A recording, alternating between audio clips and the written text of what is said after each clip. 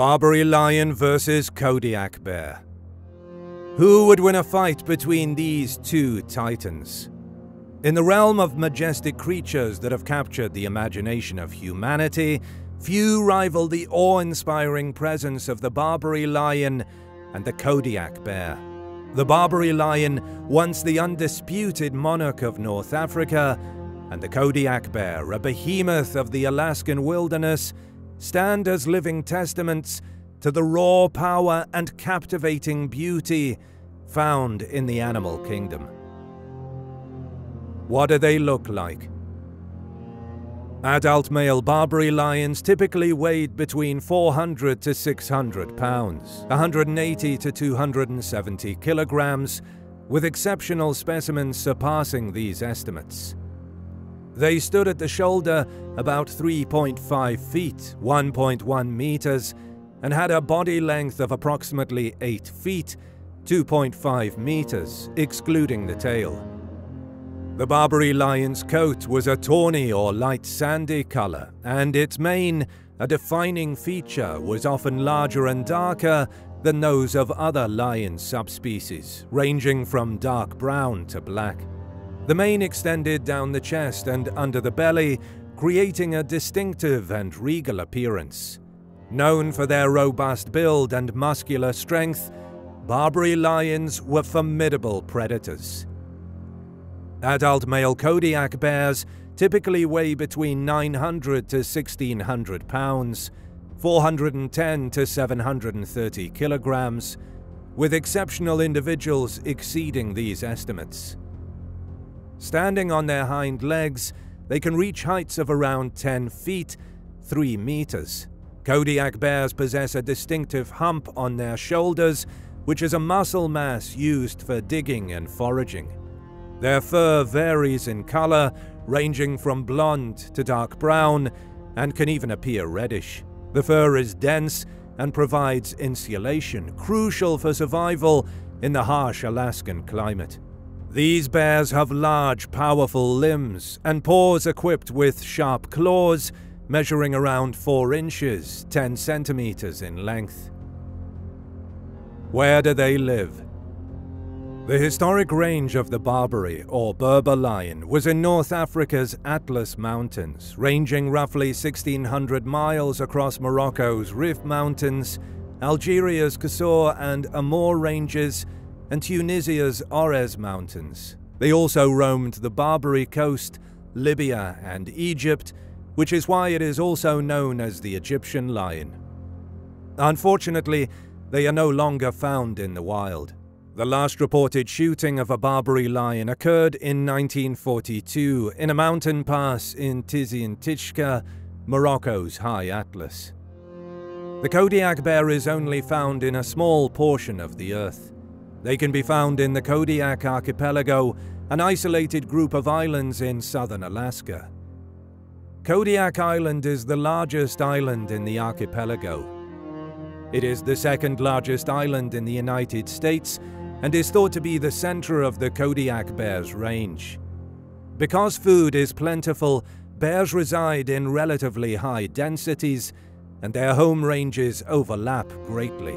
During the salmon season, it is not uncommon to see groups of bears gathering in a small area to eat on fish. What do they eat? Big cats are all carnivores with a predilection for bigger prey. They ate Barbary stag and gazelle in the Atlas Mountains and red deer and wild boar elsewhere. When these became rare, they would attack domestic livestock on farms, such as sheep and cattle. This frequently resulted in a lethal clash with humans, determined to safeguard their livelihoods. Unfortunately, their hunting methods were never accurately documented, but it is assumed that, like the Asiatic lion, they would kill their prey by strangulation and share the kill amongst their pride. Kodiak bears are omnivores, which means they have a varied diet consisting of both plant and animal matter. During certain times of the year, especially in the summer and early fall, when vegetation is abundant, plant matter can make up a substantial part of their diet. They hunt and eat fish, particularly salmon, which are a major food source for them. They also prey on small mammals like rodents and occasionally hunt larger mammals such as deer. They are known to scavenge carcasses, including those of marine animals like whales and seals. Kodiak bears do not typically engage in active hunting like some predators do. Instead, they often rely on their keen sense of smell to locate food sources, and they may ambush prey if the opportunity presents itself. The majority of their diet is composed of easily available food sources, such as fish during the salmon runs. How do they behave in the wild? Barbary lions exhibited behaviors typical of lions. They were social animals and lived in groups known as prides. A typical pride consisted of related females, their offspring, and a coalition of males. Barbary lions were territorial and fiercely defended their hunting grounds.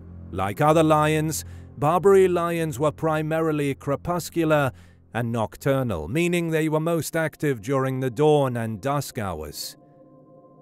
Lionesses within a pride played a central role in rearing the cubs. Mothers provided protection and guidance, teaching the young lions essential hunting and surviving skills. The strong bonds formed within the pride contributed to the overall success and stability of the group. Kodiak bears, like other brown bear subspecies, exhibit a range of behaviors that are adapted to their environment and lifestyle. Kodiak bears are generally solitary animals. These bears, like other brown bears, go through a period of hibernation during the winter months when food is scarce. Kodiak bears use various forms of communication, including vocalizations, body language, and scent marking. These forms of communication are crucial for signaling aggression, establishing dominance, or attracting mates. Female Kodiak bears exhibit strong maternal instincts. They give birth to small litters of 1 to 3 cubs, and the mother is highly protective of her offspring. The cubs typically stay with their mother for several years, learning essential survival skills before becoming independent.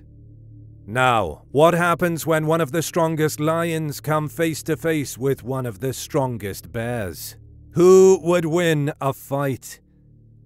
Determining the outcome of a hypothetical fight between a Barbary lion and a Kodiak bear is challenging and largely speculative, as such confrontations do not occur in nature.